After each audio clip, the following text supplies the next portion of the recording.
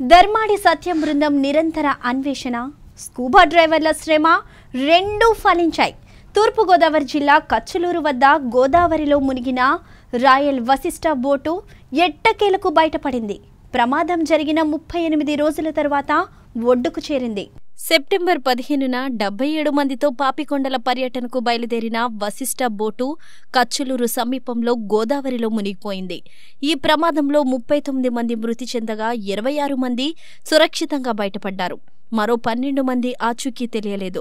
దీంతో అప్పటి నుంచి నదిలో మునిగిపోయిన బోటును వెలికితీసేందుకు ప్రయత్నాలు మొదలుపెట్టారు. బోటును వెలికితీసే బాధ్యతను కాకినాడకు చెందిన ధర్మాడి సత్యానికి అప్పగించారు. కాకినాడ పోర్టు అధికారి కెప్టెన్ ఆదినారాయణ నేతృత్వంలో విశాఖపట్నానికి చెందిన 10 మంది డ్రైవర్లు, కాకినాడకు చెందిన మత్స్యకార నిపుణుడు ధర్మాడి సత్యం బృందం చేసిన ఆపరేషన్ ఫలితాన్నిచ్చింది. నది గర్భంలోకి వెళ్లి ఇసుకలో కూరుకుపోయిన బోటుకు లంగర్లు, ఐరన్ రోప్ కట్టడంతో అతి కష్టం మీద ప్రొక్లైన్తో బయటకు లాగారు. 38 రోజులుగా నది గర్భంలోనే బోటు ఉండడంతో పూర్తిగా ధ్వంసమైంది. బోటులో చిక్కుకుని కుళ్ళిన స్థితిలో ఉన్న 8 మృతదేహాలను బయటకు తీశారు.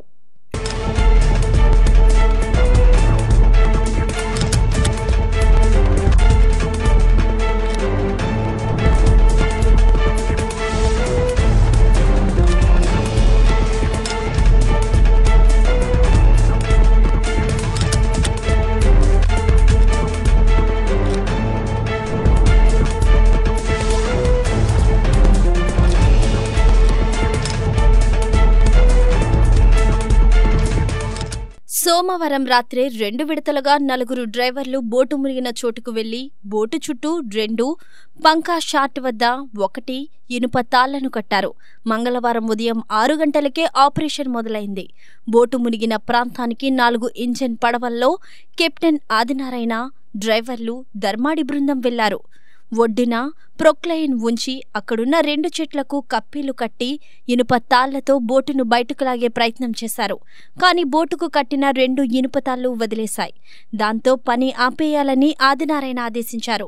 2 డ్రైవర్లను లోపలికి పంపి పరిశీలించగా షాఫ్ట్కు కట్టిన ఇనుపతాడు బాగానే ఉంది. దాని సాయంతో లాగగా సరిగ్గా మధ్యాహ్నం 1:43 గంటలకు బోటు పైకి లేచింది. 2:45 గంటలకు తీరానికి చేరింది.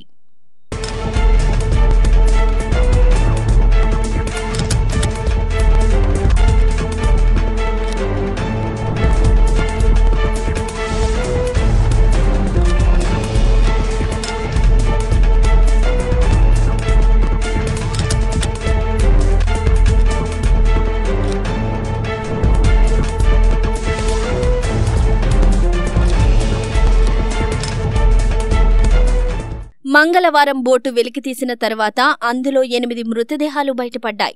బోటు గ్రిల్స్ను దాటుకుని బయటకు వచ్చేందుకు వాళ్లు ప్రయత్నం చేస్తూ మరణించినట్లుగా మృతదేహాలున్న పరిస్థితిని బట్టి తెలుస్తోంది. బోటులో ఒక పుర్రె కూడా కనిపించింది. మొత్తం మాంసాన్ని చేపలు తినేయడంతో పుర్రె మిగిలి ఉంటుందని స్థానికులు తెలిపారు.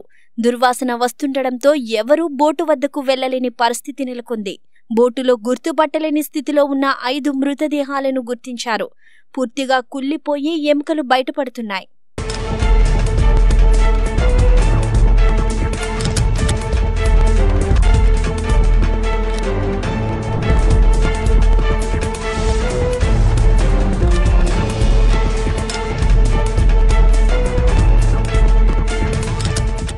సెప్టెంబర్ 18న కాకినాడకు చెందిన ధర్మాడి సత్యం బృందం దేవీపట్నం చేరుకుంది. కచ్చులూరు మందం వద్ద గోదావరి పరిస్థితిని పరిశీలించింది. గోదావరి వడి ఎక్కువగా ఉండడంతో బోటు వెలికితీత ప్రక్రియకు దిగలేదు.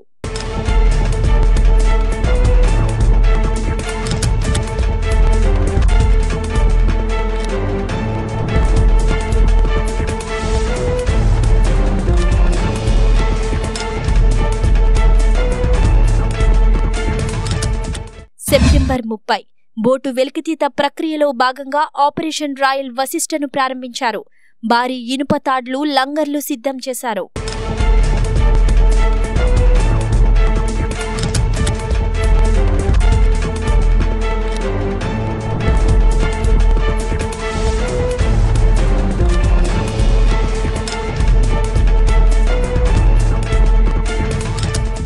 అక్టోబర్ 4 రోజుల పాటు బోటు ఉందని గుర్తించిన ప్రాంతంలో లంగర్లు వేయడం, అవి తెగిపోవడంతో కొంత నిరుత్సాహం చెందారు.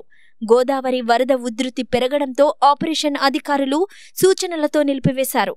గోదావరి వరద ఉధృతి, వర్షాలు కురవడంతో ఆపరేషన్కు కొద్ది రోజులు ఆటంకం ఏర్పడింది.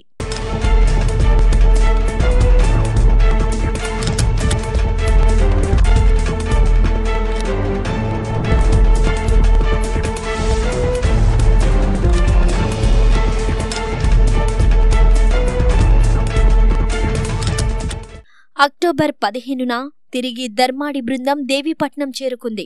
కచ్చులూరు వెళ్లి బోటు ఆపరేషన్ నిర్వహించేందుకు అనుమతి రాకపోవడంతో ఈ నెల 16న రాయల్ వశిష్ట బోటు ఆపరేషన్ తిరిగి ప్రారంభించారు. బోటు ఆచూకీ గుర్తించారు. మొదటి రోజు ఐరన్ రోప్ ఖాళీగా రావడంతో రెండో రోజు బోటు మునిగిన ప్రాంతంలో ఐరన్ రోపును ఉచ్చుగా వేశారు.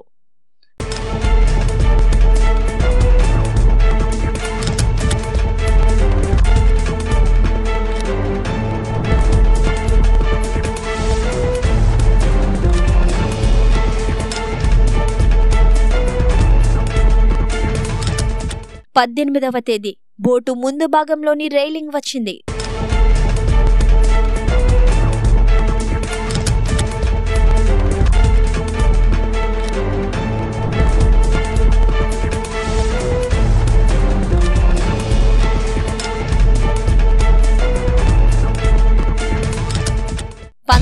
తేదీ బోటు వెలికి తీసేందుకు ప్రయత్నించిన రోప్ జారిపోయింది.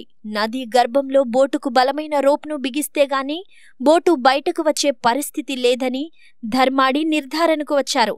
దీంతో విశాఖపట్నంకు చెందిన ఓం శివశక్తి సాయి అండర్ వాటర్ సర్వీసుకు చెందిన 10 డ్రైవర్లను రంగంలోకి దింపారు. ఇలా 3 రోజుల పాటు శ్రమించారు.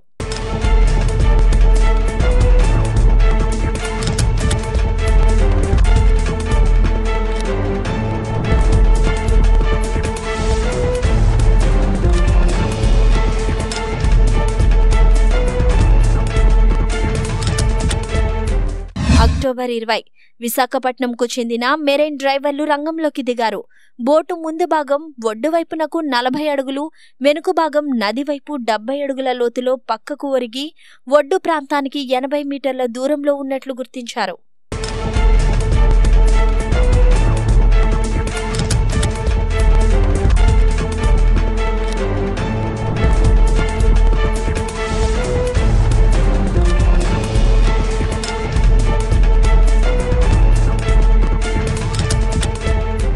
అక్టోబర్ 21 బోటుకు డ్రైవర్స్ ఐరన్ రోప్ కట్టి మిషన్తో ఒడ్డుకు తెచ్చే ప్రయత్నం చేయగా బోటు ముందు భాగం కొద్దిగా మాత్రమే ఊడి వచ్చింది.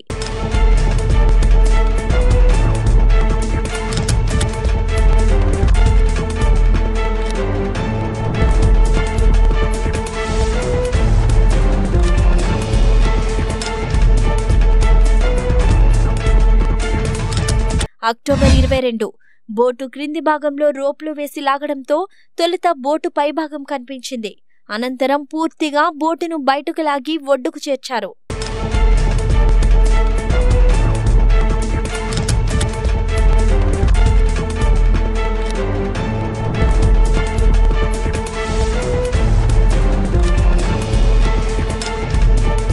ప్రమాద సమయంలో ప్రవాహ ఉధృతి, సుడిగుండాలు ఎక్కువగా ఉండడంతో నౌకాదళం కూడా ఏమీ చేయలేమంటూ తేల్చి చెప్పింది. ఆ సమయంలో కాకినాడకు చెందిన సాంప్రదాయ మత్స్యకారుడు ధర్మాడి సత్యం బృందం ముందుకొచ్చి అధికారుల అనుమతితో సెప్టెంబర్ 30 నుంచి పనులు మొదలుపెట్టింది. మధ్యలో ప్రవాహం పెరగడంతో పనులు ఆపేసి ఈ నెల 16 నుంచి మళ్లీ మొదలుపెట్టారు. 17వ తేదీ నుంచి కాకినాడ పోర్టు అధికారి కెప్టెన్ ఆదినారాయణ పర్యవేక్షణలో ప్రారంభమయ్యాయి. ఈ నెల 20న విశాఖపట్నం నుంచి వచ్చిన 10 మంది డ్రైవర్లు రంగంలోకి దిగారు. రోజు 12 గంటల పాటు ప్రయత్నించారు. సోమ, మంగళవారాల్లో చేసిన ప్రయత్నాలు ఫలించి బోటు ఒడ్డుకు చేరింది.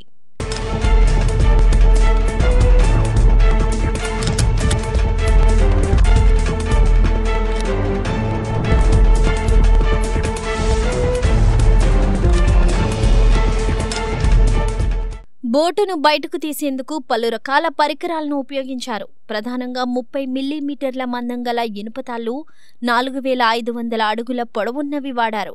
ఇవి 70 నుండి 80 టన్నుల బరువును తట్టుకోగలవు. వాటితో పాటు మరో 2000 అడుగుల నైలాన్ తాడు కూడా ఉపయోగించారు. ఒక ప్రొక్లైన్ 4 కప్పీలతో బోటును లాగారు.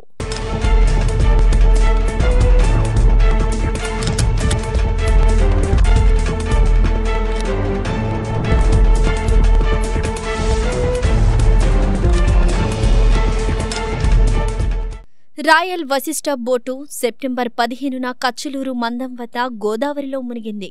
వెంటనే స్పందించిన సీఎం వైఎస్ జగన్మోహన్ రెడ్డి సహాయక చర్యలకు ఆదేశించారు. బోటు నుంచి బయటపడిన వారితో పాటు మృతుల బంధువులను ఓదార్చారు. మృతుల కుటుంబాలకు 10 లక్షల ఎక్స్గ్రేషియా ప్రకటించారు. మరోవైపు బోటు వెలికితీతపైన ఆయన ఆదేశాలిచ్చారు.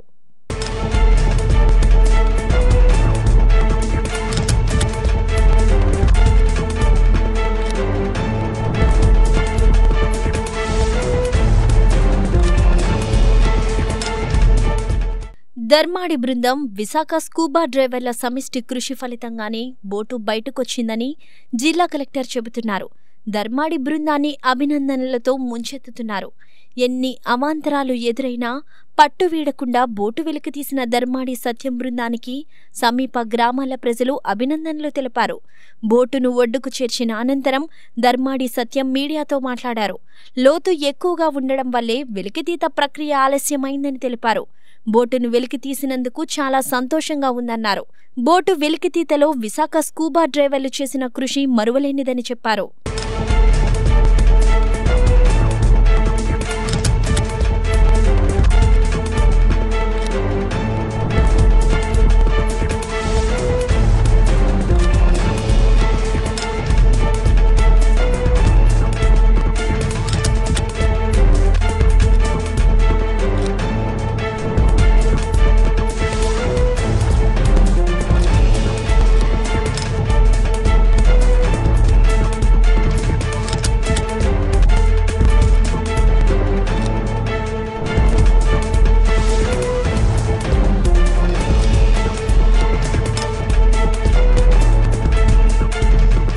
జరిగిన వెంటనే మొత్తం అడ్మినిస్ట్రేషన్ ఇదంతా కూడా అదేవిధంగా గౌరవ ముఖ్యమంత్రి గారు కూడా రావడం జరిగింది. ఆ సంఘటన నుంచి జరిగినటువంటి మళ్ళీ ఇంకోసారి ఇలాంటి సంఘటనలు జరగకుండా ఉండడానికి కూడా చర్యలు చేపట్టడం జరిగింది. అయితే అతి ముఖ్యమైన ఘట్టం ఏంటంటే ఆ బోట్ ఏదైతే మునిగిపోయిందో వాళ్ళ ఆ బోట్లో ఇంకా కొంతమంది బాడీస్ ఏవైతే చిక్కుకుపోయాయో వాటిని తీసే విధానము నిజంగా చాలా కష్టసాధ్యమైనది. అడ్మినిస్ట్రేషన్ తరఫున ఒక కమిటీని ఫామ్ చేసి ఆ కమిటీ ద్వారా వచ్చినటువంటి వివిధ రకాలైనటువంటి ప్రపోజల్స్ అన్ని కూడా పరిశీలించడం జరిగింది. ఎందుకంటే చాలామంది వ్యక్తులు వచ్చారు. వాళ్ళు ఉన్నటువంటి ఎక్స్పీరియన్స్ కానీ లేకపోతే వాళ్ళు ఉన్నటువంటి ఐడియాస్ కరెక్టా కాదా అనేది కూడా ముఖ్యం. ఎందుకంటే మనకు చాలా డేంజరస్ ప్రాంతం అది. మళ్ళీ ఈ రెస్క్యూ ఆపరేషన్లో కూడా ప్రమాదం జరిగినట్టయితే చాలా ఇబ్బంది పడతాం. కాబట్టి ఆ కమిటీ ద్వారా ధర్మాడి సత్యం గారు ఏదైతే సక్సెస్ఫుల్గా చేశారో వారి ఏజెన్సీని మనం ఐడెంటిఫై చేయడం జరిగింది. వారికి కూడా చాలా చెప్పాం, మీరు వెళ్ళే ముందర మీ స్టాఫ్ యొక్క సెక్యూరిటీ కానీ సేఫ్టీ కానీ బాగా చూసుకోండి అని చెప్పేసి. అందుకనే ఎటువంటి ప్రమాదం కానీ ఎటువంటి ఇబ్బందులు లేకుండా వారు చాలా చాకచక్యంగా చేసి తీసుకెళ్ళగలిగారు. ఈ విషయంలో మనకు చాలామంది ఎక్స్పర్ట్స్ని కూడా కన్సల్ట్ చేయడం జరిగింది. మరి వారందరూ కూడా వచ్చి బోటు తీయడం అనేది అక్కడ ఉన్నటువంటి సర్కమ్స్టెన్సెస్ వల్ల సాధ్యం కాదని చెప్పారు. మనకు గోదావరి నది కూడా ఇప్పుడు వాటర్ ఫ్లో కూడా తగ్గడం వల్ల అదొకటి. తర్వాత ముఖ్యంగా ఈ ధర్మాడి సత్యం అండ్ గ్రూప్ ఏదైతే ఉందో వారికి సంబంధించినటువంటి అనుభవం ఏదైతే ఉందో దాని ద్వారా తీయగలిగారు. అందుకనే వారికి మన జిల్లా తరఫున కూడా ప్రత్యేకంగా అభినందిస్తున్నాము అందరినీ కూడా. సెప్టెంబర్ 15న ఎన్డీఆర్ఎఫ్, ఎస్డీఆర్ఎఫ్ హెలికాప్టర్లు, నేవీ, అగ్నిమాపక బృందాలు సహాయక చర్యలకు రంగంలోకి దిగాయి. రాత్రిపూట సైతం గాలింపు, సహాయక చర్యలు చేపట్టాయి.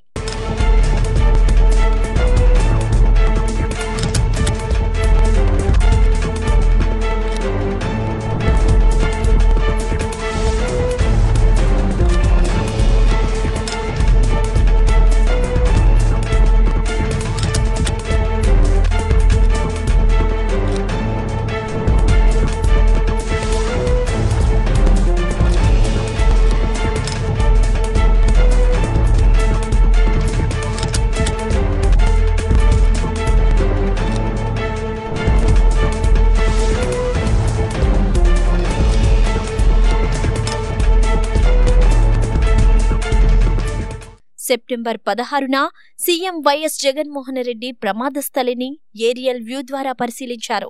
రాజమహేంద్రవరం ప్రభుత్వ ఆసుపత్రిలో మృతులకు నివాళులర్పించారు.